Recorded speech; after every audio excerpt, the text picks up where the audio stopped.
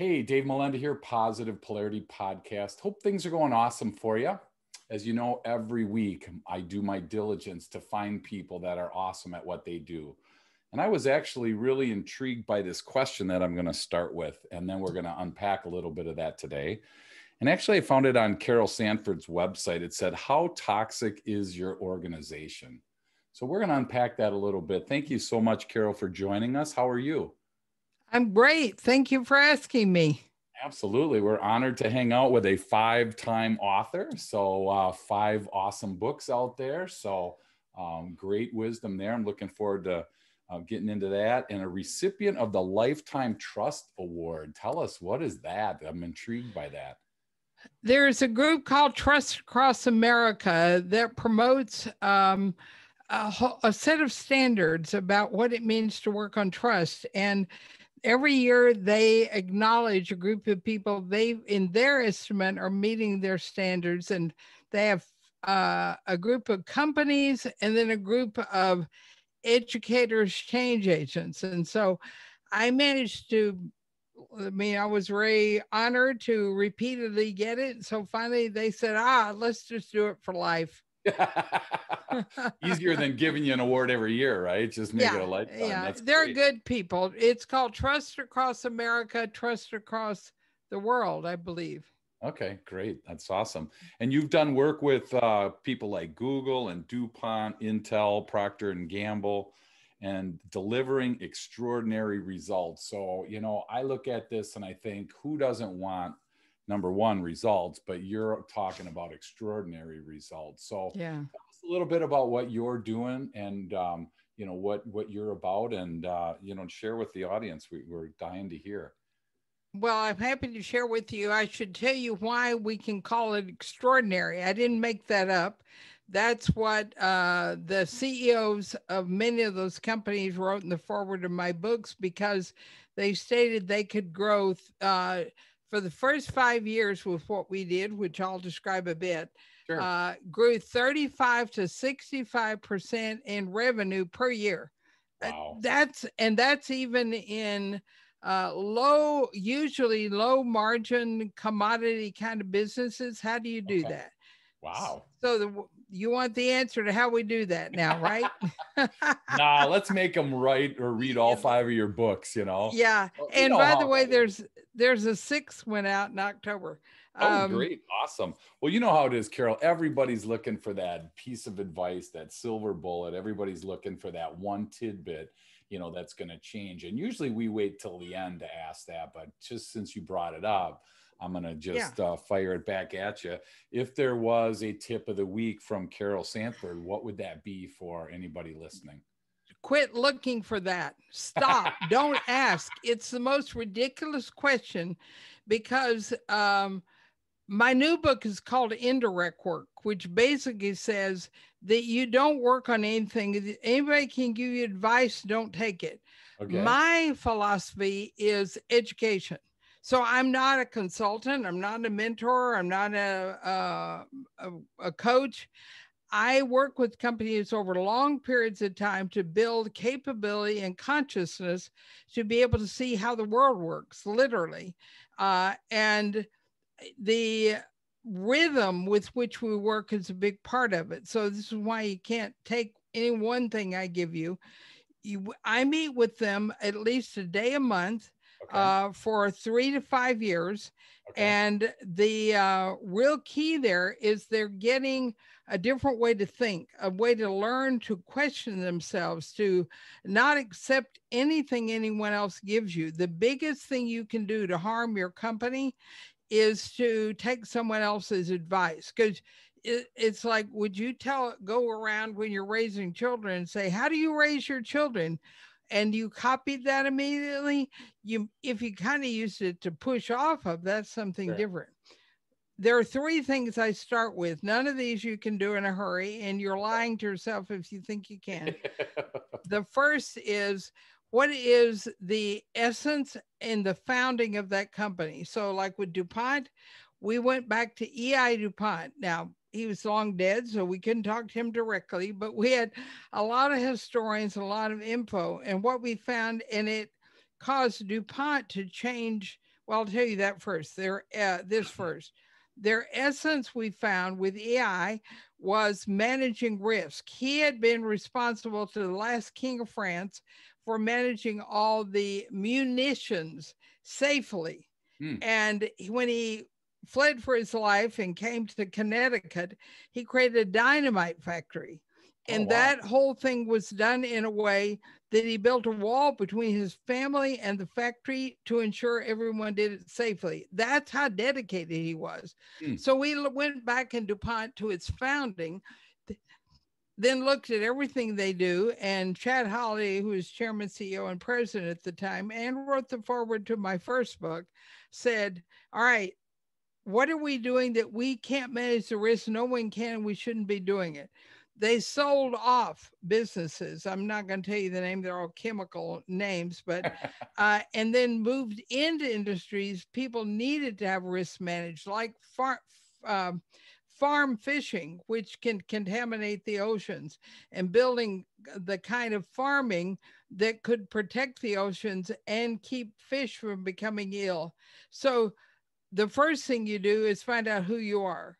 Sure. And Okay. that's quite a bit of work. Yeah, I do what I call an essence reveal, and often I have the founder, like Seventh Generation or Numi T, and you actually go do a set of work to find out not what their personality is, not what they're good at, but literally who they are and how they live their life. Okay. You then begin to embed that in everything you do. So if you're managing risk, you start to sell off. We did mergers, acquisitions, and you start to hire people based on their attraction to that. So we spent time asking people who worked in DuPont, why did you come here? And showed them this managing risk idea and asked how that would influence them if that were at the heart of everything they did. Each and every one of them, I didn't talk to them myself, but I heard, all Sure. said, that's why I came here. I'm a chemical engineer, PhD in chemistry, and I wanted to work in a place I could make a difference. I didn't work in an irresponsible place that creates bhopal. So you then begin to develop what that means in every profession. And then you begin to look at products and how do you manage products? How do you do it in packaging? Everything you do fits your essence. It will take you to being a responsible company. Okay. So, and thanks for sharing that, Carol. It's a situation where I think about the average person listening might be a smaller entrepreneur, Yeah. business owner, type of situation where, like I was in my past life, I had, 22 Yeah. people on my team, and, we were doing 10 million in annual sales, and life was good. And I'm thinking about, how do I stop long enough to figure out who I am, or how do I stop long enough to, ask that question about being toxic. So, are there not shortcuts, but are there abridged versions of some of this stuff that you're able to, for not the large company like a DuPont or something like that you're talking about? Is it situations that there are different levels of your programs for people? They're different formats for Okay. sure. Let's take a really tiny company that has grown into a huge one, because every entrepreneur listening would like to grow either large or be acquired or go public. Sure. Seventh Generation, which I hinted at, makes non toxic paper products and household products. When I started with them, they were the size of your company, 25 people.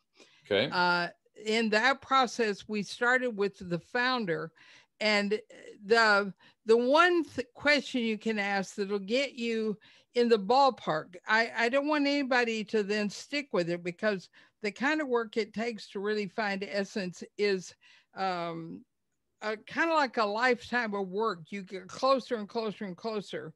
With Jeffrey, we could see in his history that what he had consistently been pursuing was integrity in messaging.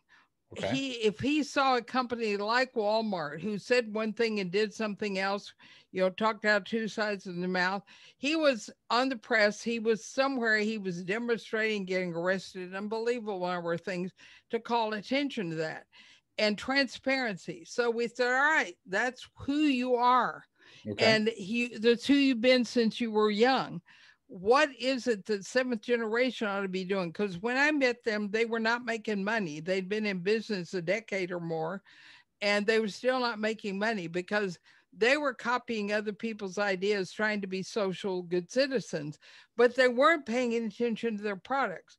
As we looked at that, we said, how could we demonstrate full transparency, full integrity? And we created the very first social responsibility report.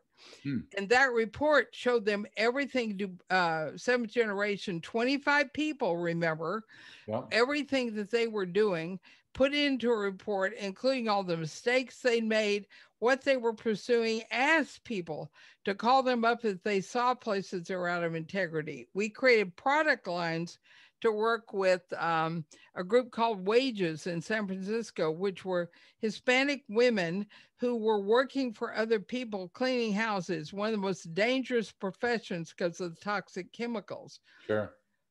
When we worked with them to get seventh generation products in there, we also worked to create co-ops. So they were running their own businesses. And that part took care of Jeffrey's another aspect of his essence, which was social justice.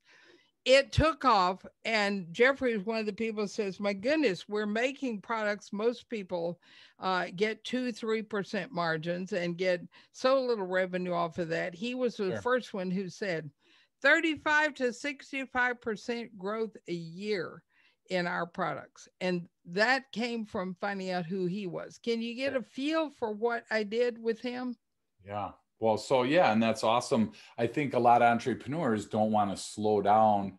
They don't want to take their foot off the gas to really find out who they are, right? Why do I care? Why, you know, so I appreciate that you shared that.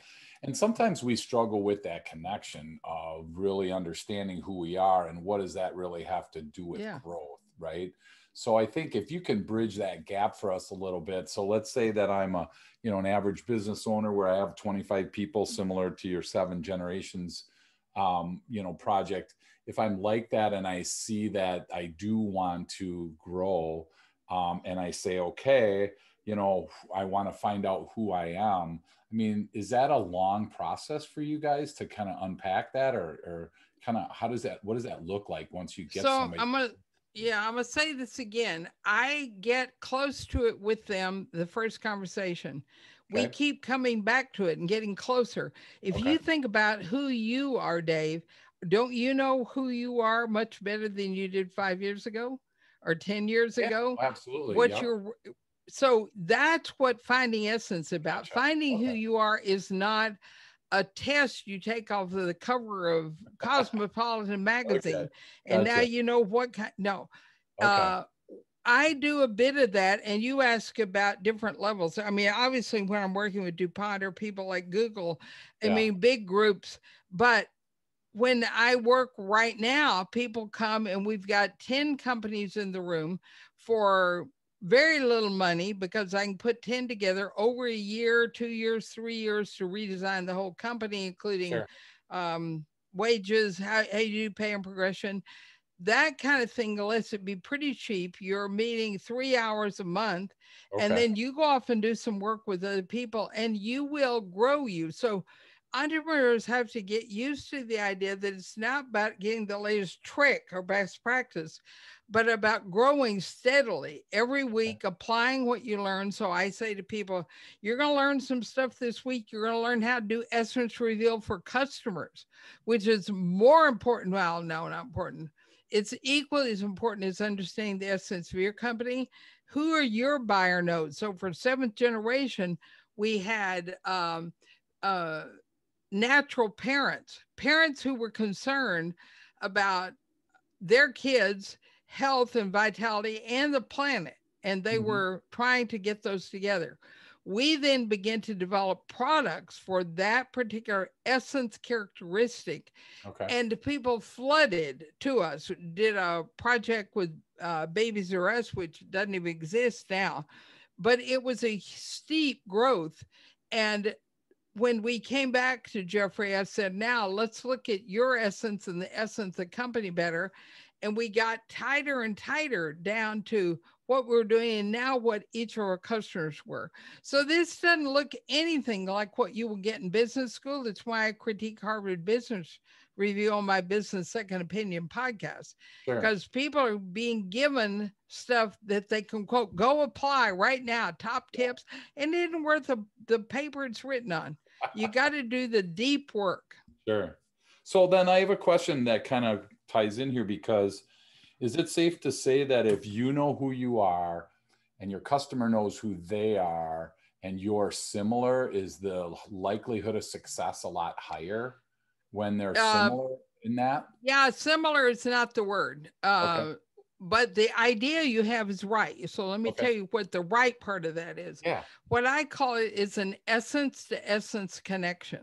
Okay. But they're not the same as you. It's like you don't want, I mean, you and your spouse or your two children are not getting along because they're alike. Nope, they're often opposites. Okay. But if they understand each other, and you have a principle like Seventh Generation did, is we take what we are, who we stand for, because the company becomes whatever the founder's essence was. The minute that is put out in the world, it will begin to attract. So we attracted Natural Parents, right, with this new venture. Gotcha. Okay. Once you have that, you're now growing from wisdom. What are they about? Where are they going? Who are you? How can you do something together? It's like a marriage made in heaven, but it's not because you're alike, but it is because you are growing one another and doing what makes the other more able. So in your website, you talked about, you know, like these 4 ways of working, and one of them was create exceptional customer loyalty. So do you end up with that? I mean, does that create that loyalty then when you both know each other and understand that essence to essence connection? Well, you have to know how to use it. The answer is it gives you the door. Gotcha. And one of the things that's really important is you have everyone in your organization. So in Seventh Generation, we had 25 people. They were bought by Unilever a few years ago. So now they're hundreds or thousands of people. But you have each of them become innovators for the customer. So now you've got Susan, we'll say, who is in Seventh Generation, who now understands Natural Parents. She came up with the idea of a partnership with Babies R Us. And she went in and educated the Babies R Us people about the uniqueness of Seventh Generation's diapers and baby care products, and also work with them to create a program where the Babies R Us could make money. But she worked with each individual in a group salesperson who now got very excited about they could help educate parents. Now, parents now want to go to a store where they can get information, and the Seventh Generation continuously educated the Babies R Us sales force and also buyers about how it is they could work with parents. That's very different than discounting the price and selling in bulk. You know, none of that creates loyalty. What creates loyalty is you've got my back.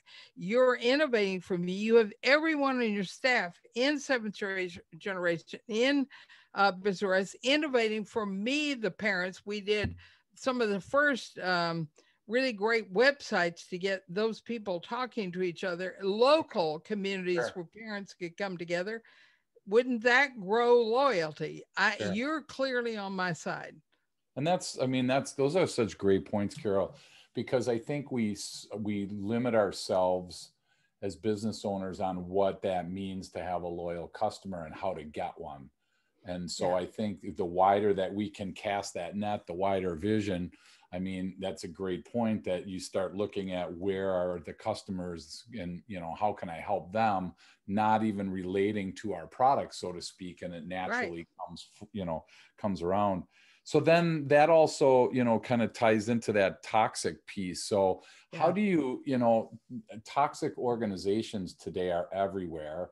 And unfortunately, I think there's a lot of businesses that have blind spots that don't realize that it's happening. So I saw that you take the quiz button. There's a spot where you take a quiz and, you get to, I don't know what happens. I was kind of afraid to do it. So I just was like, I'm going to Well, ask Carol. So I'll tell you. Yeah. So yeah, fill us in. So it says, how toxic is your organization? And then take the quiz button. So I click it. What happens from there? All right, let's back up and talk what's behind it. Sure. I wrote, my third book is called The Regenerative Business. And chapter 3 is the 30 toxic practices. Wow. And they come from the history of the foundation of companies. And I take them era by era and show you how we got hierarchies, how we get delegation. And by the way, every one of these I list are toxic. How we got performance reviews, how we got feedback, how we got do good kinds of practices to make people feel good about themselves. And I list each of those 30 and show where they came from and what they do. I also wrote a book called No More Feedback in Depth. One of those 30, by the way, I have 105 on my list, but I took 30. So what you get when you go to that button is a set of questions which help you find which of these practices that you probably will not know. I want you to go take this test and tell me what you get. For sure. And it will come back and will tell you what percentage of your of these practices you're engaged in. And obviously it's designed to get you to read the book and see why and what they're doing to you, why they're undermining, and why you think they're good, why you've been fooled, why people lied to you and you bought it hook, line, and sinker, that what you want are behavior modification. By the way, the reason performance reviews, the incentives, rewards, recognition, all of those things are toxic, is they're based on the study of rats in a maze. Now, if you had rats working for you, they're fantastic. If you don't have rats working for you and have human beings, they work against three things. They work against having internal locus of control. I feel like I'm in charge of my life because all those come from outside. They work against external considering, where I care about you and the customer. Nope, I start caring only about how I'm going to look on the review. And they work against personal agency, where I initiate what I see needs doing because I'm in an authoritarian culture who tells me how I'm doing. So the book is all about how you really build powerful human beings who can make a huge difference in the company toward where you're going, what your essence is. And in the world, all my books talk about how all this affects democracy and climate and everything it has to do with, how healthy we are. So then I want to, because I wrote down performance reviews and I was going to make myself completely vulnerable and say, that I've used them. I still use them with clients. So what's a better way to, and I want to make sure I say it right, what's a better way to determine, to give feedback, let's say, to someone on the team, whether good feedback, bad feedback, and then, set them straight for the next 6 months or until we review again. I mean, I'd love to understand, and I'll buy the book if it's in there. So, but for the people listening, I'd love to, get a look under the hood if you feel comfortable sharing a little bit. Oh, absolutely. No, I speak about this a lot. First, you have to give up the idea that anything you tell them is better than they could discover for themselves if you had built a culture which people were used to continuously reflecting on themselves. Okay. And that it ever actually changes. Now, people have gotten so addicted to this, they don't understand. I build cultures where there's zero feedback, zero performance review, all those things go away. Instead, which is what you asked for, there's continual education and learning how to reflect on myself relative to the difference I'm making, not relative to what a boss says, because now that's the external locus of control. You're in charge. You tell me what you see. I no longer look. When I was doing my doctorate, I did a wonderful little study that'll tell you in a hurry. I took 18, 9-year-old boys. You can't do this, by the way. Now I'm an old lady, and you were allowed to get away with this horrible research practice. I took 9 of them and we put them in the room, us on the outside of a glass, and gave them this little exercise, which had to do with just moving their hands at a certain time. And this is in depth in No More Feedback, the book. Okay. And then after they did the first round, my people who were running the study said, well, 9-year-old lying little boys, of course they didn't say that. How well did you do? And of course, what did they say? We were perfect. We were great. And they said, all right, we videotaped you. Would you like to see how the videotape shows how well you did? Sure. And, there's a lot of nervousness, and we show it to them anyway and say, now, what do you think? They said, the video's wrong. That's not what we did. Now, they're 9, remember? There you go. We said, all right, do it again. So we did this. By the third time, they wouldn't do the exercise with us.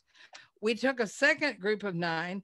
And after we did the first one, they said they're perfect. Instead of saying we took a video, we said, well, if you were going to improve it relative to what we're trying to achieve, what would you do? And they couldn't figure out how to answer it at first because they were perfect.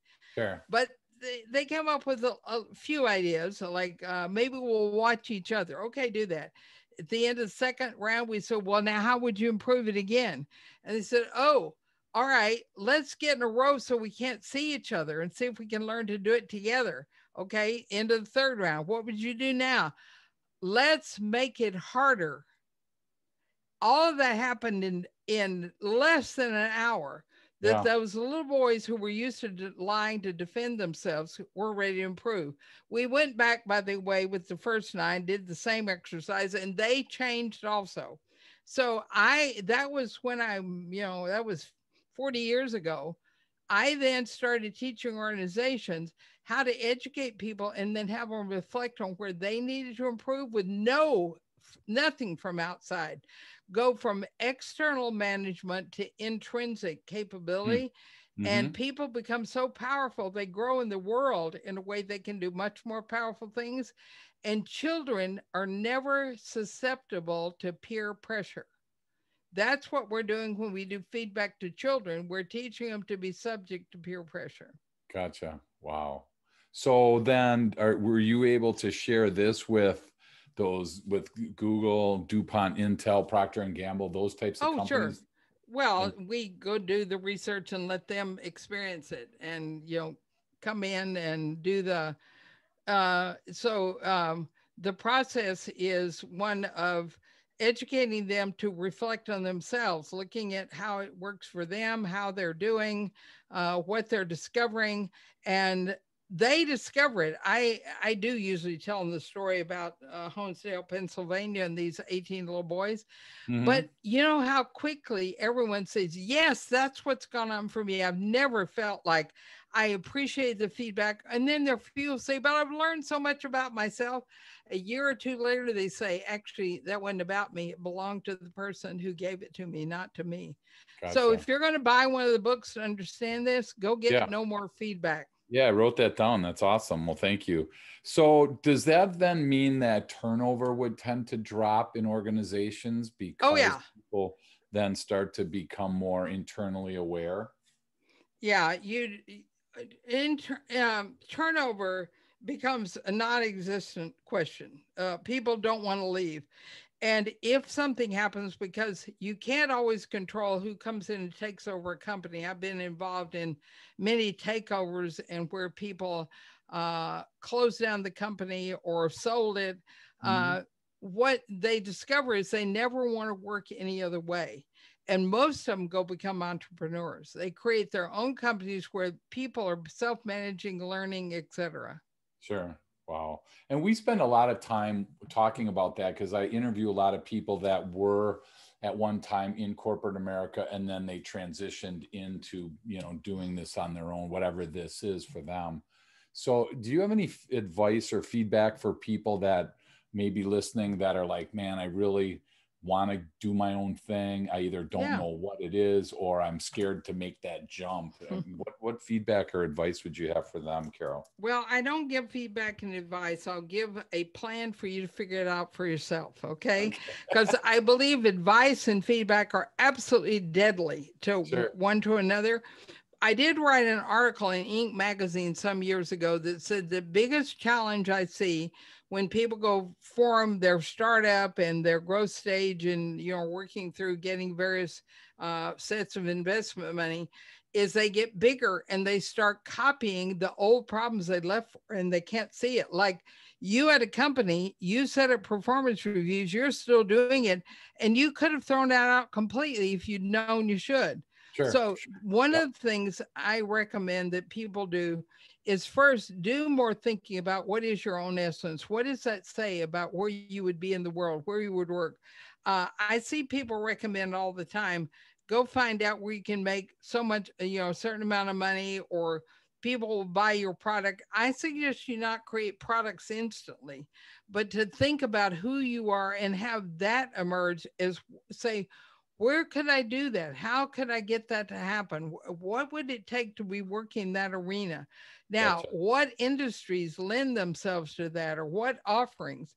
If you're willing to go a little bit slow and certainly change as you go, because it can be that along the way you begin to discover the kind of things I'm saying. And I do work with tons of entrepreneurs who are way past startup, and they're in 5th year, 10th year, you know, they're way past all the investment at rounds of A, B, and C, et cetera. And they just keep evolving, keep changing. So stay awake, keep learning, and particularly go read that chapter. You can download that chapter, The Toxic Practices, on Amazon or on my book page of my website. It's free. And you can see, all right, here's the 30. And if you go take the test, you'll have some idea. It was broken once. I think we got that fixed. Let me know if there's a problem.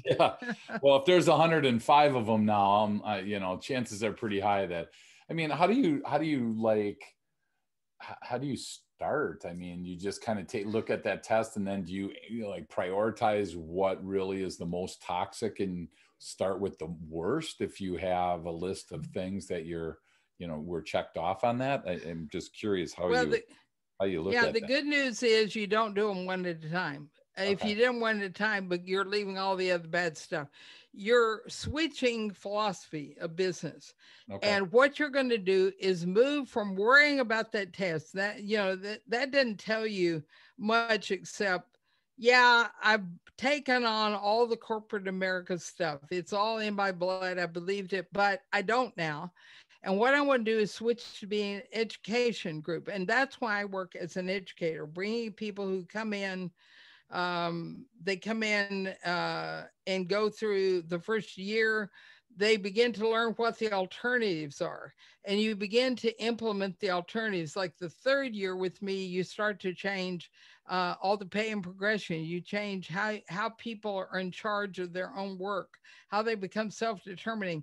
All that other stuff just drops away. People say, well, maybe we don't do the performance reviews this year because people are really growing. They're creating what I call promises beyond ableness for our customers and our consumers and our distributors.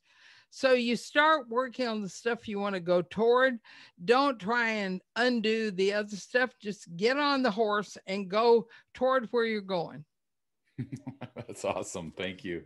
Yeah, I can see, just thinking about it for myself, Carol, it's like a big hill to climb. And it's like, how do you add that into your day? And so I'll keep you posted on my progress when I click on that and see what happens. So one other question that I have before we start to come in for a landing is, you had a blog post titled 7 Characteristics of the Responsible Entrepreneur.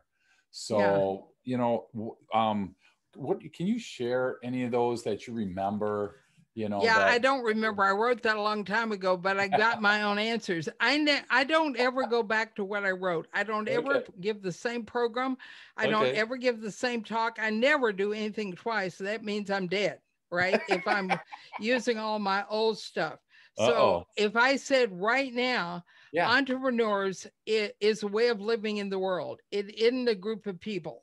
You can, if you're a teacher, if you're a parent, and my most recent book, The Regenerative Life, talks about the essence of 9 of the core roles that make society work. So I would say every human being start to think about yourself as entrepreneurial, which means that you do what I just said. You don't do things twice. You keep looking at what makes sense, what we're going toward, where we're going.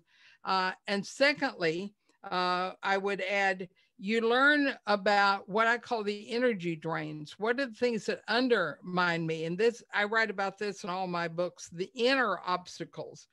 So one of the inner obstacles is fear, especially in entrepreneurs. If you come to understand that fear is based on not knowing how to relate to something, if you're afraid of a person, it's because you know who they are, where they're going, how to get their attention, how to get their Sure. approval.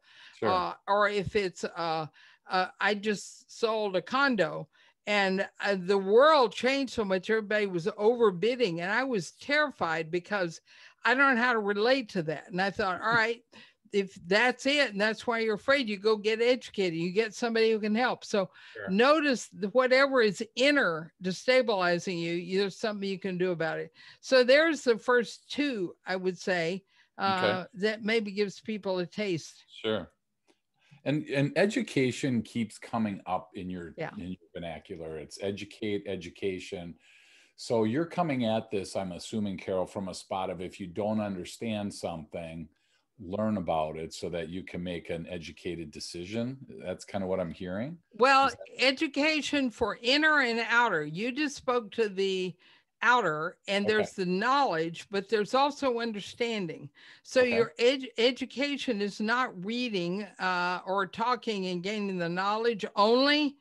It is, how do I make sense of it? How do I go experience it enough, which I even did with this whole condo sale.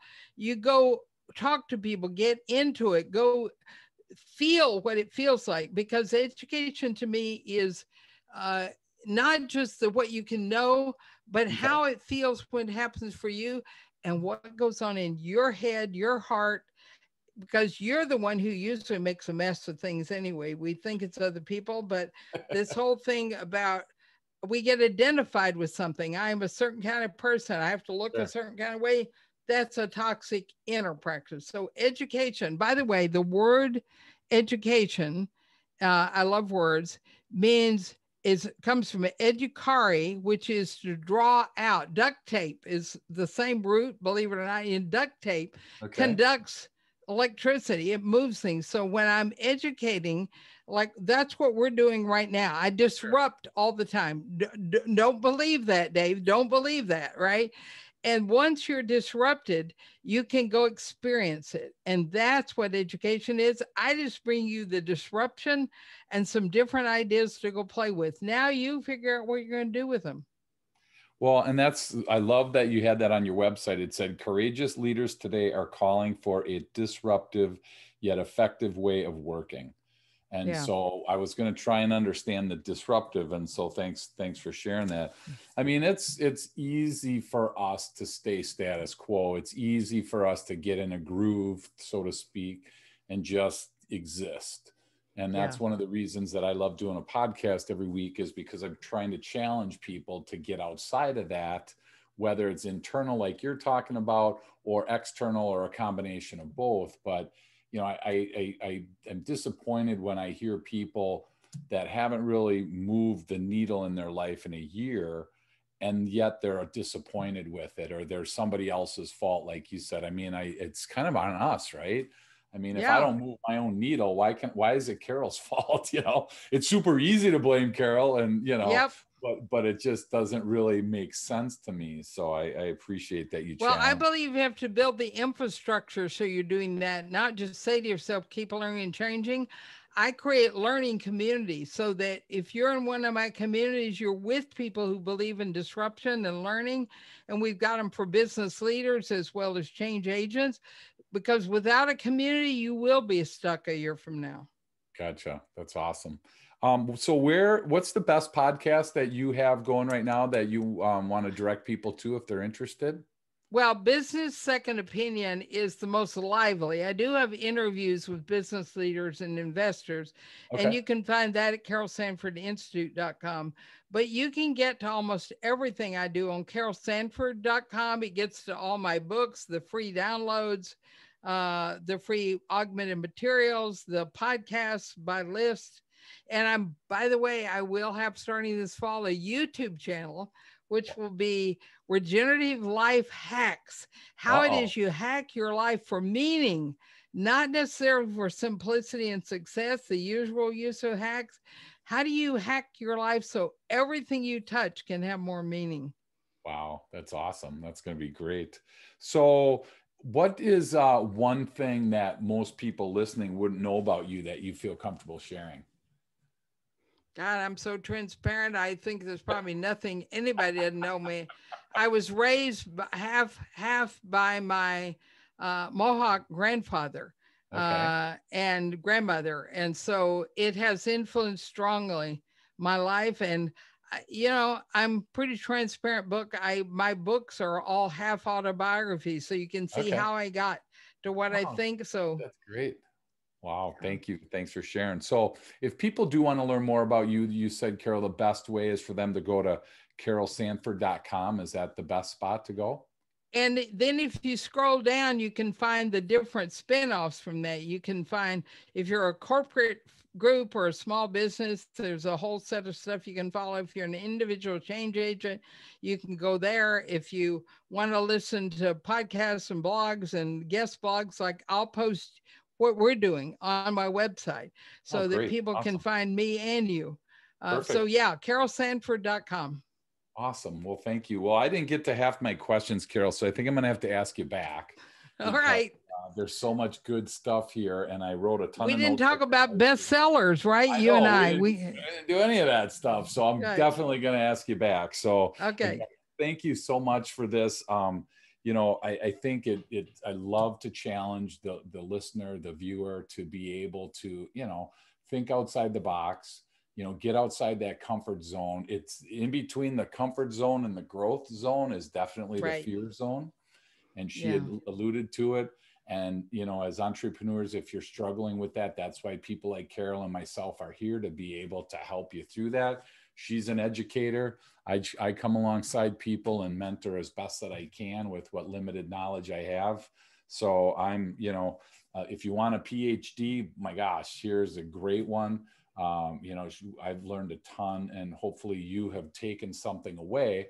And the challenge we have every week as we close is to really do something with what you learned, because it's easy to go about your business right now and to really forget about what just got shared. So something hopefully, challenged you. I would encourage you to write it down. I would encourage you to share it with somebody, share it with Carol, share it with me, but share it with somebody so that you're really able to take this education to heart. And then we want to look at you in a year from now and notice that that needle had changed significantly in your life. So any parting words on your end, Carol? Thanks for your humility, Dave. It's very refreshing. Well, hey, if I can't learn, then I'm here. I tell people selfishly, I have this podcast so I can learn. So exactly. Me too. It's a bonus if someone else gets something out of it. I got notes here now. I got to figure out customer loyalty. I got to figure out all this stuff that we talked about. So thank you so much for sharing. And again, we're going to do this again if you're okay with it. I'm up for that. Let me know. Awesome. Thank you. And thanks everybody for listening, and we'll see you next week. Take care.